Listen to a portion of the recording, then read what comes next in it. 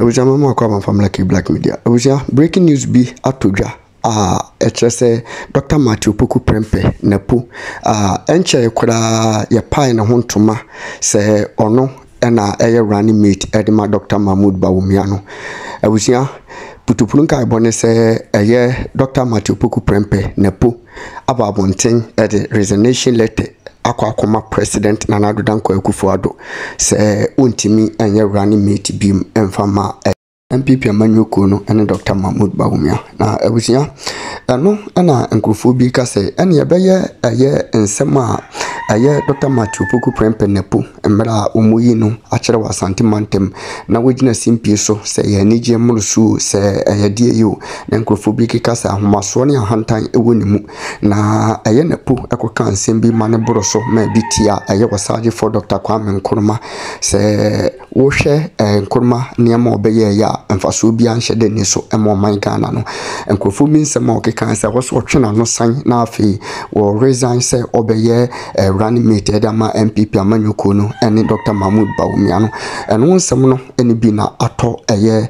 Dr. Matthew Poku Prempe Napo asum na enam so manage resolution letter akwakoma eye Nana Addo Dankwa Akufo-Addo ene MPP mpenfo no emubi na abusia kwa Sefa kan ene eye the spokesperson for eye Dr. Matthew Poku Prempe Napo atwetwe nkomo anopa ya manager atumzampa eye resolution letter bi akwakopie Nana Addo Dankwa Akufo-Addo enim ama Nana Addo Dankwa Akufo-Addo so agi atum aso eye resolution letter na abusia mpenfo se ka akum yagene kwaku anum se resolution letter no eye hwan se ye hwan yenko ne yenkokwa ginchirimu no emra sisie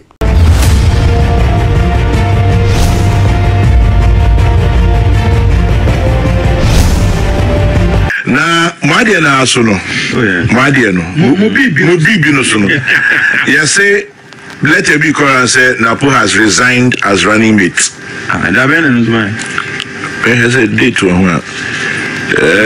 because then ready July 15 and then 16 January 50 wafo Martin chairman na one resignation no resignation na fake news na execution apato mane so kakra o say the fake news na execution of that resignation one fake news one resignation that's right Mikra mean some crate be resignation as running mate I say Dr. Matthew Poku Prempe na atro say where die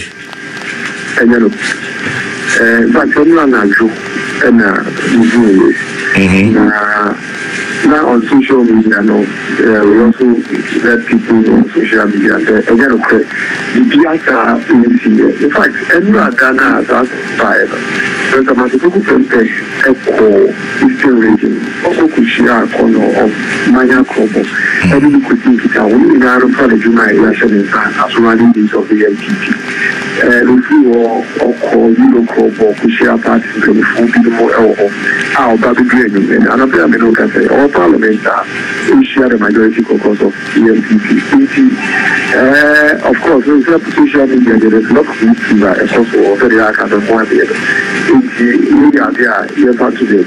And you know, credit, you are saying, I gave him a doctor about the Asian, so on here as running me.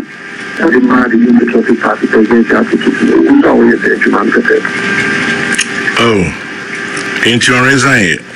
Oh, yeah, that. I mean, you do when I resign. William Shah talked about the NPP, Ashelo, but these guys are in William Shah and yesterday. You, and you're interest with. Say, or resign here, dear. But and then I'm saying, yes, or the Jumana to her. So, dear, you said, Dr. Prempe, I am there. A Cocachaman Penny, a Juma de Mano as energy minister. He's saying, a so beautiful fry, a dear man, which your person or dinner died during a world. In the evening, so now the board of Tabawama and the the Juma as education minister, the Juma as energy minister, and what they are to. The important the Juma to as energy minister, like I say, God could have been your duty. Unfortunately, said now, so social media, no, the man may not be able to see it also. But a man create the Miranda and you assuming and then a paying us for Spokesperson as a running meeting. Stop it, man, and all these things.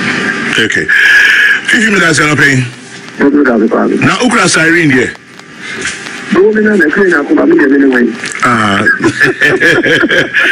that's it. I pay 50 for spokesperson for Dr. Matthew Poku Prempeh, 24 minutes at the top of the hour. Peace 104.3. I think now can be about policy. Maybe you know, if you may call back to me, Siren soon. Yes, let me say, look, policy be our objective. We share free SHS policy as brought by Nanadi. The idea is to increase accessibility to secondary education. Mahama policy, so the objective was to increase accessibility to secondary education. Okay. What varies any the degree and the intensity of your kind of saying what you do to cover and to ensure accessibility. If you want to say Nkrumah did his bit, but it was not entirely free secondary education in the north. It was subvention. Secondary education was heavily subvented. In fact, when he was presenting the 7-year development plan, what he said in that speech, he said, by the time you can say SAR policy, would have been fully, the plan would have been fully implemented. By 1972, and these were his words, Ghana would have, begun enjoying free secondary education. Until as far back as the 60s, Nkrumah envisioned say Ghana Colombia and here Obenya secondary education.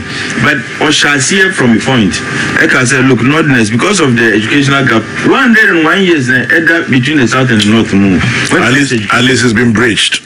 We are getting there. Yeah. And some of these policies are actually very instrumental in that process. Until now, you were doing it piecemeal. Access to secondary education, now piecemeal. Mahama Bayeno, Onusuye, and Afemudia, even Kufo did his bit. Even Metro Mas and Kola Frudico School, they are all part of enhancing access to secondary education. But about free SHS, sir. By free SHS, universal free secondary education, whereby you don't pay for cost of secondary education. End of story. But let me move on. Let me move on. And then Unipa Osei Kofi Akwa, former National Youth Organizer CPP, says, Chairman General, are you talking earlier about the sirens? They also want unlimited speed, irrespective of where or when. Greetings to your panel, especially Atik, my comrade, in whom I am delighted. Now let's move on to the issue, particularly this one. Metese Refen Andy Apia Kubi Edibetruja justifying Inchomu here. Now many opinion back why and I down for my friend Atu Williams. Atu says the day after we wake up to various discussions on our radios and televisions and social media, Ghana is very noisy. In the sense that some of the issues that grab our attention seem very mundane. And he goes on and on. It says, the discussion is not on traffic as a hindrance to productivity and a solution to resolve it. Rather, it is about how the select few can get from point A to point B without hindrance by using sirens and flashing lights. How about we mere mortals? He goes on and on and on and on. I'll urge our legislature to show more empathy and have a pulse on our country's sentiments. Power and comfort have a way of warping reality, insulating you from the realities, and goes on and on. I pray that this law will be shelved with alacrity for the good of us all. At Williams, NAD, and no Etruja. So it should be shelved. The nation said there's a possibility of reintroducing it someday. They'll be shelved with alacrity. There's it should be discarded forever. Anyway, Atik, what do you make of it? That's it. This is yet another reflection of how increasingly, Chairman, the opinion we are losing sight of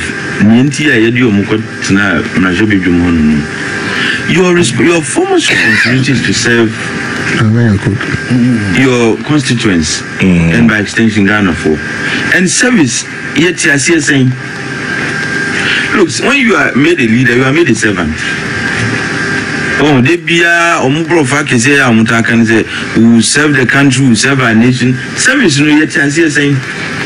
Now you want to live like the sultans of Brunei in this country. You want to live like Sabi. Mu class unko any ya kano. Your class unko. And that is not how this should be. Because say start using sirens, which means that you have no respect for there's no respect, but there's no regard for other road users. Mubana there is traffic, so biama kwan yes so siren dia. We are so conchain na siren run abesinako. And that is not how you serve, your people. Look elsewhere, ministers, any MPs. Omudi traffic regulations to kama obia traffic chiwa na cho opeso ko be bintema so intem just like everybody else does. But amendments normally are right now at the parliament. I know. Now almost say head of state, president, vice president, speaker of parliament, chief justice, ministers of state, justices of the Supreme Court, and members of parliament. And then I almost say can you imagine the chaos? 276 MPs. Add the ministers. Plus ministers who are not MPs. Deputies come. Plus Supreme Court judges. Minister. Deputy ministers who can be. Chairman, we are running into thousands of people like killing us with noise in this country, causing chaos on our roads. Because ministers, deputy ministers, MPs, Supreme Court judges, the other 4 gentlemen, Chama, you can imagine the chaos. And to what end? At the end, about what has happened, that would occasion our amendment. At the end, they see, because of the CNNT, all of a sudden, you see MPs and you see sirens, traffic lights. What kind of chaotic country are we trying to build? Say a sort red crana or no bit me up. Imagine say Sabi Obi the aso green. Who MP na Oban would you also red? But you see who finds a bit me up red. According to Andy Apia Kubi, or say it will enhance productivity, ensure timely arrival of parliamentary meetings. Considering the heavy traffic, or say some MPs, ministers of state, and judges have been arrested for trying to meet their schedules. Or say the exemption would only be necessary during congested periods. I think reasons living here. Chairman, I think because MP and now minister Abo Keles will cancel Achinenti. Since they want to legalize Keles Bono. That's precisely what this is about. Say legalize or Keles Bono. Chairman, if you have a parliamentary meeting, you are required to be there at some point in time. Chairman, what stops you from waking up early? And because MPs, you see, the fact that MPs and ministers were arrested, nobody is above the law. Chairman, this is what we call constitutional chaos. You want to legalize this chaos. Say, because we're MPT, or not dear, if I say, obebu traffic regulations, so because we want to now legalize the kind of misbehavior they were exhibiting on the roads. Me do want here.